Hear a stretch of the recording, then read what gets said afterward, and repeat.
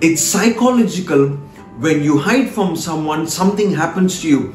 You begin to avoid that person or that thing or that house or a group of people, and you live away from them, or you move away sometimes without your knowledge. My dear friends, a lot of us hide ourselves from God. Probably it's because of your personal problems, your mental status, or something is happening in your personal life. However, I want you to cross-check yourself and ask yourself this question: why are you hiding from God? What is the single biggest reason you are choosing to stay away from God and hide from Him?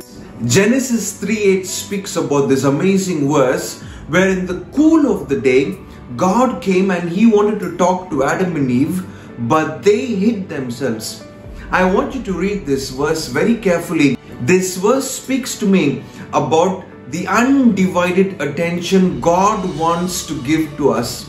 He wants to hear us. He wants to interfere in our daily life. He wants to interfere in our casual lives. He wants to check what's happening. Are you able to manage your life? Are you able to sleep peacefully? Are you eating food properly? Are you having fun? But something funny here, they hid from the Lord behind the trees. My dear friends, a lot of us, unknowingly we are hiding from God, and God is talking to all of us and saying, I am here waiting for you in the cool of the day. Where are you? Are you okay? Are you hiding from me because you did something wrong? You disobeyed me, or probably you did something which you are feeling guilty about. I haven't condemned you. I haven't judged you, says the Lord. I did not punish you for anything big, but why are you hiding from me? My dear friends, it's the psychological factor where a lot of believers are getting drowned, and many of them don't want to pray.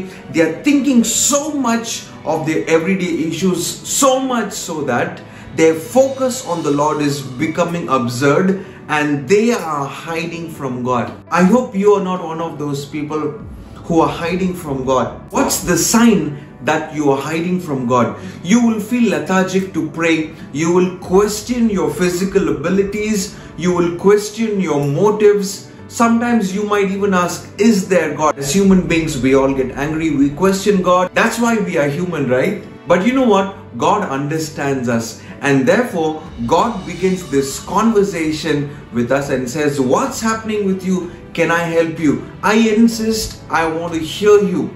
Feel free to talk to me. You don't have to talk big things. Just be very frank with me. God wants to know the exact thing, what is bugging you. The scary part about hiding from God is that you would go so far from Him and you may be feeling so down, you miss the opportunity, the time and the purpose of worship to understand God's ways in your life, so much so that you are completely under the control of Satan. My dear friends, watch out. If you can read the preceding verses of this particular chapter here and read how Eve was tempted by the serpent and how the serpent caused this conversation to happen and how that conversation took Eve down and that conversation took Adam down too. My dear friends, Satan might often come to you in the form of unnecessary conversations with people, which might enable you to hide from God. Be very careful what kind of comments you're passing in secret.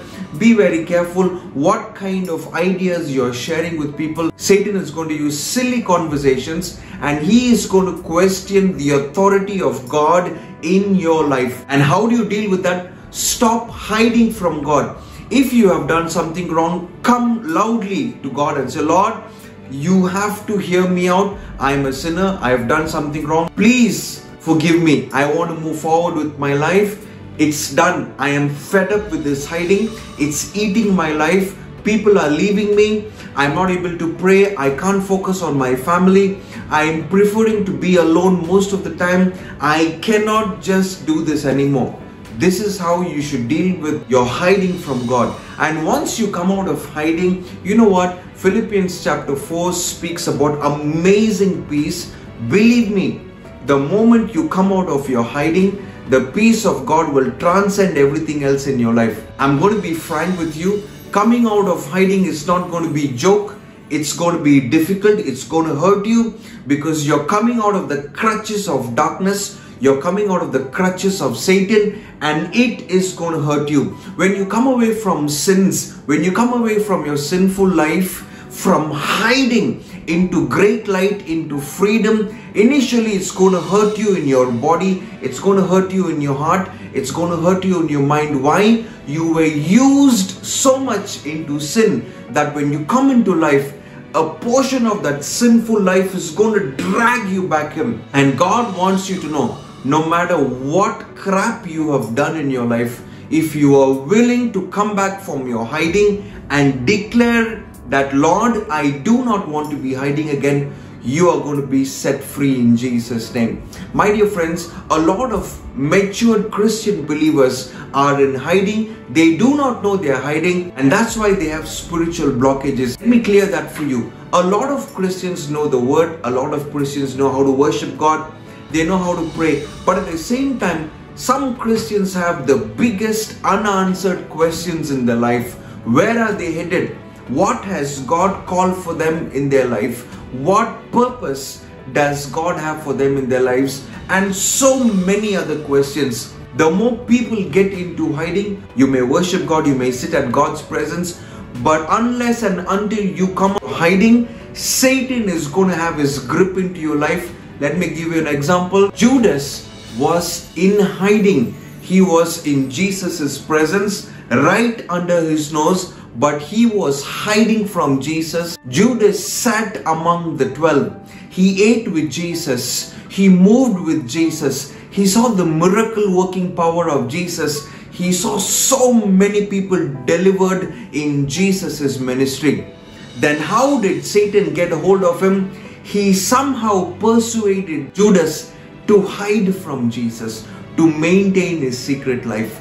My dear friends, if you do not deal with hiding from God, your secret life is going to be messy, and Satan will have his crutches over your life. And by the time you realize it, you might have been praying, you might have been seeing dreams and visions, but you might have been very far from Jesus. One of the most scariest verses in the Bible for me is when Jesus looks at these people and these people tell Jesus, "Oh Lord, I have done this in your name. I have healed the sick. I have done so many things in the ministry."